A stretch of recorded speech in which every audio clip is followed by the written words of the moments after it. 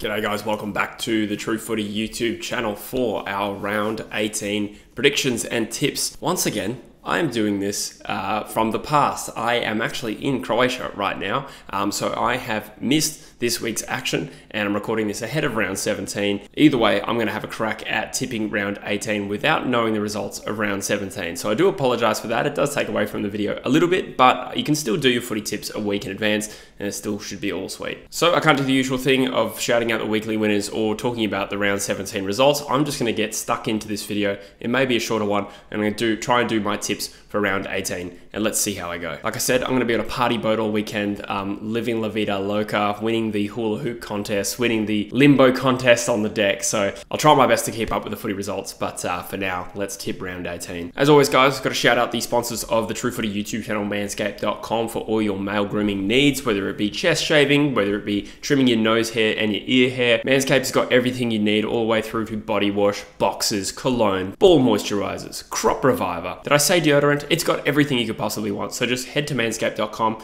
have a little browse. If you see something you like, use the code TrueFooty20 and you will get 20% off and free shipping. Please enjoy. So we're going to rip through round 18, starting off with Sydney versus the Bulldogs. Of course, I'm using Squiggle here, guys, and what I've done is just input the same tips I did for round 17, which means that the ladder you're seeing there is if I get all my tips right, which I probably didn't for round 17. So as I currently record this, Sydney are a few goals up against Richmond in the second quarter. I think they're about 4 or 5 goals up, and I did tip Sydney, so hopefully that tip is correct, and that means that they are probably actually 12th on the ladder, and the Bulldogs will have just played Collingwood. So I'm going to assess on the form lines up to this point. This game being at the SCG is an interesting one. These two sides met here last year on this ground, and Sydney won by something like 9 goals, I think. But Sydney were a stronger team back then, and while I do think we've seen some improvement from them in recent weeks, the Bulldogs are a very, very respectable team here. I give them a chance to beat Collingwood. There's a chance that they've upset them. If not, even if they lose to Collingwood, I still think they're still a good quality team and this will be a tough opponent for Sydney. I think the Bulldogs have been a better side this year, but I think on the current form line,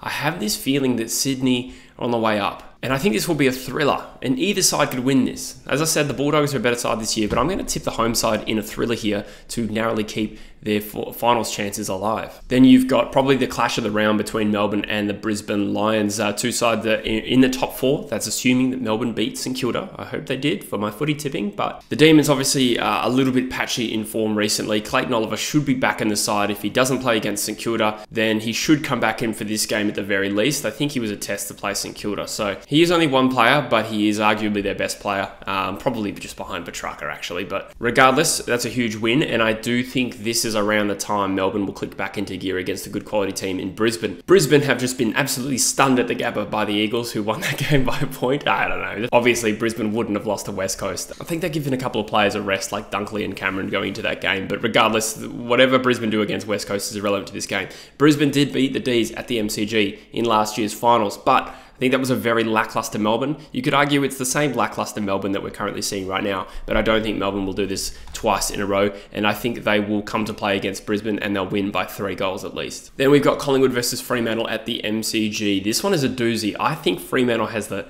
ability to win this game, not because of anything wrong with Collingwood. They're 14-2, best team in the competition. I'm assuming they didn't lose to the Western Bulldogs last week, but Fremantle is just this plucky, annoying side that can win anywhere at any time, but they could also lose at home to North Melbourne, which is what makes this an interesting one, and I think this could be a good game. I'm going to tip Collingwood because they are the better side, and you'd be crazy to tip Fremantle right now, but Fremantle are this an enigmatic side that I find very, very hard to pick. And, you know, they could beat Melbourne in Melbourne. They could beat Geelong at GMHBA. I don't think it was that long ago that they beat Collingwood at the MCG. I could be wrong. Maybe that was when Collingwood wasn't that good. But either way, Fremantle are a decent MCG side, and they tend to lift when playing good teams. That's what makes them dangerous. I'm still going to tip Collingwood, but I don't feel super comfortable about this one. I'll say Collingwood by 25 points. That's what did they beat them by in the semi-final last year? Something like 5 goals, I think. We'll go 25 points.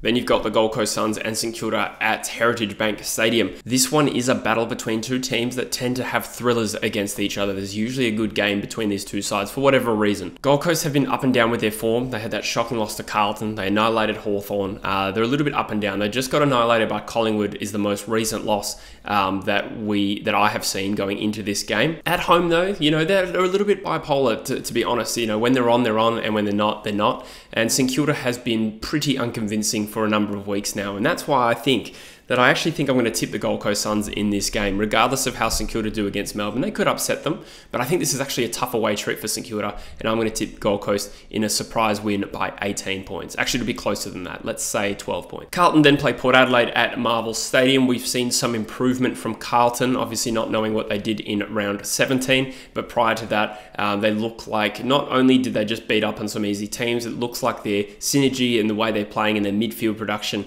is better than it has been all year. So we might have seen a little bit of a lift from Carlton here, and their season is very, very much on the line. Port Adelaide, on the other hand, are playing for top two. Haven't really put a foot wrong this year. Again, not knowing how they went against the Gold Coast Suns, it doesn't really matter because, in my opinion, they are far too good for Carlton, and I would be shocked if Carlton spring an upset here. I'll say Port Adelaide win this by a healthy 31 points, to be honest. Then Geelong versus Essendon at GMHBA. These two sides met early this year, and the Cats got the better of Essendon by about 5 goals in the end. It was a pretty high-scoring affair from memory. Both teams scored over 100. At GMHBA, I think Geelong is going to be too tough to beat, to be honest. Essendon have been solid at times this year, and again, I'm really intrigued to see how they go against Adelaide, which is tomorrow as when I record this, or the day after. So a little bit less data to go off.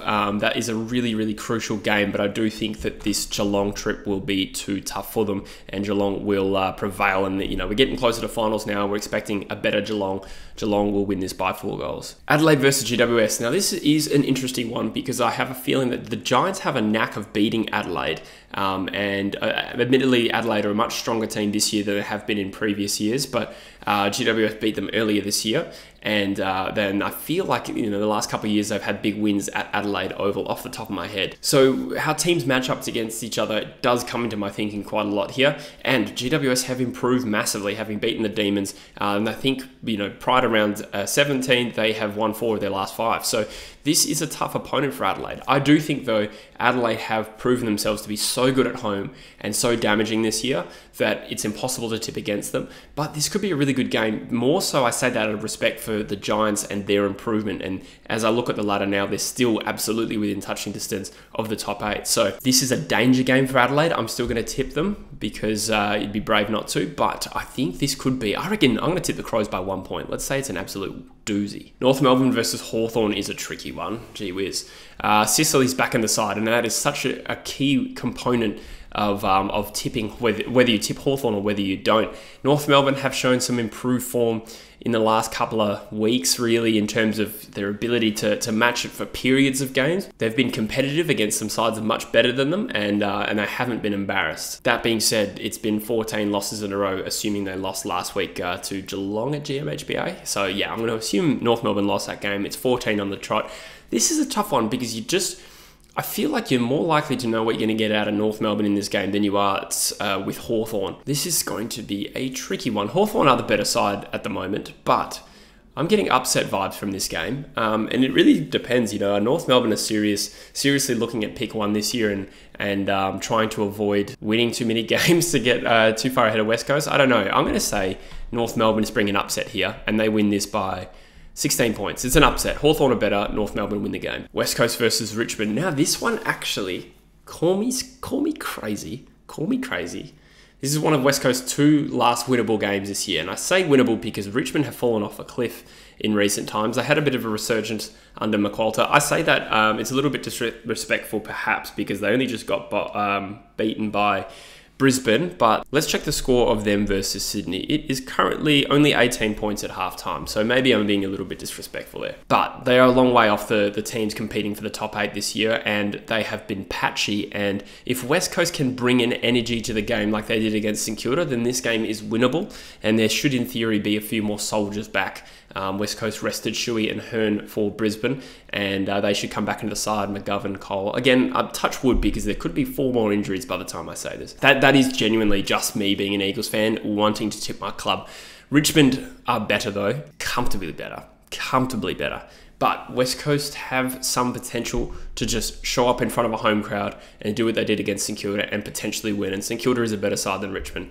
That being said, I'm going to tip Richmond comfortably. If Richmond come up and play with this game with the appropriate intent and energy, they'll win by 40 points. But I may change this tip closer to the actual game. So there you have it, guys. That is my round 18 predictions. Thank you for bearing with me. Obviously, I'm doing that a week in advance, and I didn't see any of the results from round 17, but I can still have a pretty good crack at it.